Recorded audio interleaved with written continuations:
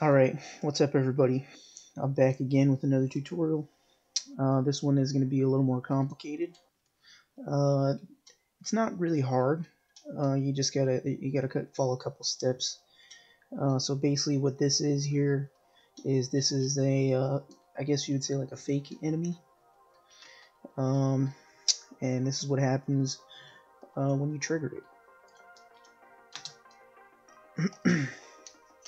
So here's my pad here. So I'm gonna step here, and it comes at me, and I die. Teleports me. Very simple. Anyways, so here's the tutorial. So let me just get rid of all this. All right. So you're gonna start off with a object of your choice. Doesn't matter. Let's see. I'm gonna go ahead and use.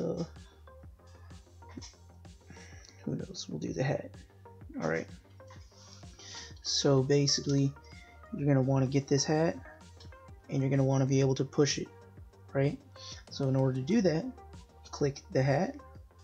And since this is going to be a flying object, it's not going to matter. But most of the time, especially for new people, they don't quite understand.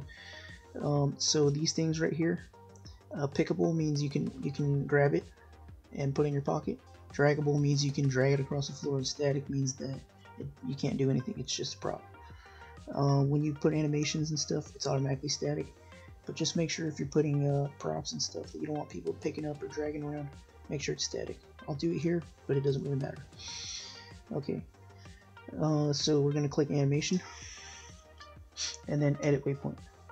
Now you can see there's a ghost here, and let's see, when I drag, I'm going to put my waypoint about to here, to this pole. Line it up. Okay, now confirm. Alright, now this thing has a waypoint, but it won't do anything, right?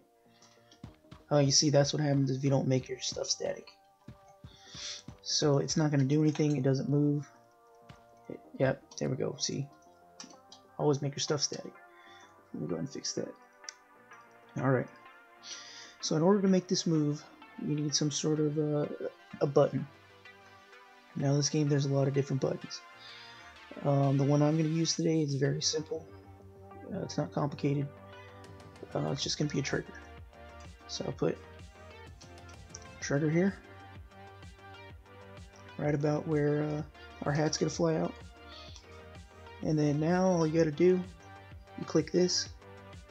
You're going to click triggers by player. That just means if you walk in, it'll make this move, right? Okay. So now enter actions. We're going to click that. Confirm. Alright, so now what will happen is when we step here, the hat will fly at us. Look at that. I did it. Alright.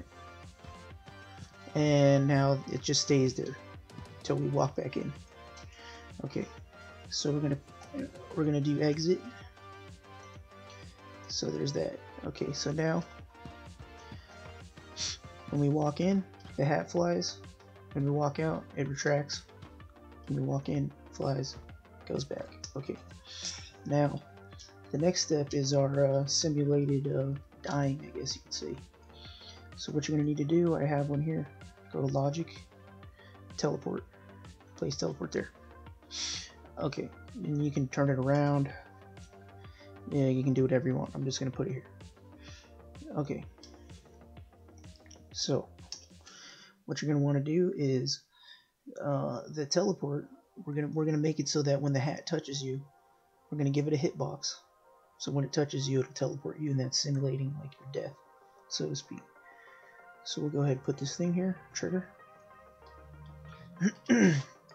Alright, and we're gonna put this trigger right here, and then we're just gonna, you don't have to be too precise with the hitbox unless you want to be.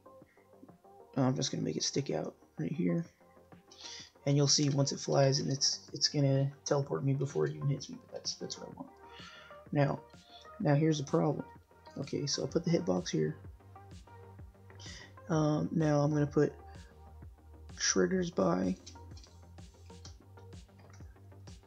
Oh, whoops, hold on.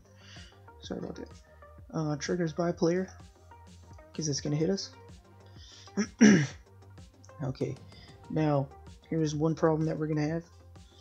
Is so now our box isn't actually here. You can't see it, but our box isn't attached. Okay, so what you got to do in order to attach it is you have to click here and you have to click parent. Okay, now this is the parent and this is the child. So if I move this, it's going to move around. If I move this, it's not going to move around. So that's not what you want. Okay, it gets really confusing, but basically what you want to do is you want to click this one, and now this one is the parent and this is the child, or no, this is the parent here and this is the child. Okay, so whichever box you click, that's the one that's going to be the child, and whichever one you connect it to is going to be the parent. Okay, so now when I move this, it moves around, right? But when I move this, now they both move around. Alright, now I'm going to clean up my animation. I'm going to click here. And I'm going to just put it kind of in line with the box here. And yeah, that's about good enough. Okay. Confirm. Alright. And now the last thing. Okay. So when it's triggered, when the player hits this box, I want them to teleport. So there you go. And now let's see if it worked. And there's my pickable object just still. Alright, so I'm gonna walk in here. Oh, and it worked. There you go. See that? Now you have some sort of enemy. And you can do this with any type of object in the game. Now there's a couple of just quality of life things. Now if you want to make it so that it's only gonna work one time, you're gonna do is sticky. Okay, so now what that means is this is what's gonna happen. So it's gonna boom, hit me, and now it's not gonna do it again.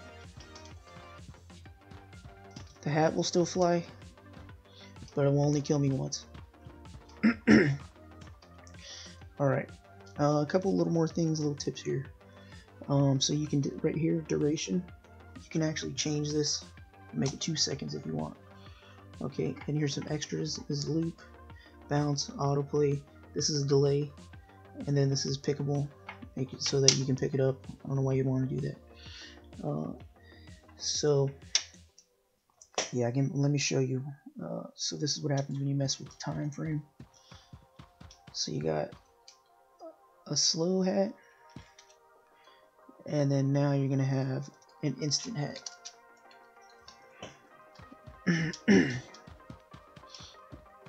Yeah, you didn't even see that coming. As soon as you walk in the barrier, boom, boom, flashes. And that's very useful. I use the instant for making computer screens and making like text dialogue, certain things like that. Let me see if I have any other things. No, that's what I have for this tutorial. Alright guys, take care.